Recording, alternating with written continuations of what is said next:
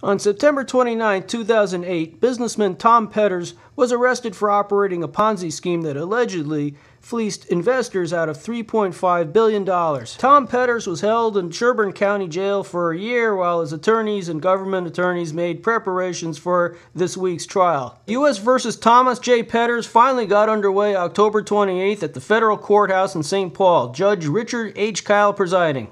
Assistant U.S. Attorney Joseph Dixon gave a summary of the charges and the evidence that the prosecutors will introduce in his opening statement. Dixon played some audio clips from recorded conversations with Tom Petters. Joe Dixon pointed to Tom Petters and assured the jury that the prosecution would prove Petters guilty of fraud.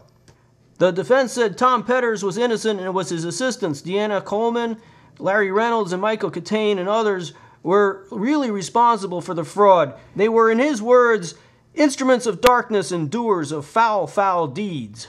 The second day of the trial began with Assistant U.S. Attorney John Marty questioning witnesses who became involved in Tom Petters' complex web of financial dealings. Witnesses testified how the scheme almost unraveled in 2000 when phony purchase orders were used to borrow a large sum of money. On the third day of the trial, Greg Colburn of the Interlochen Hedge Fund told how he lost $60 million when Petters was busted by the government in September 2008.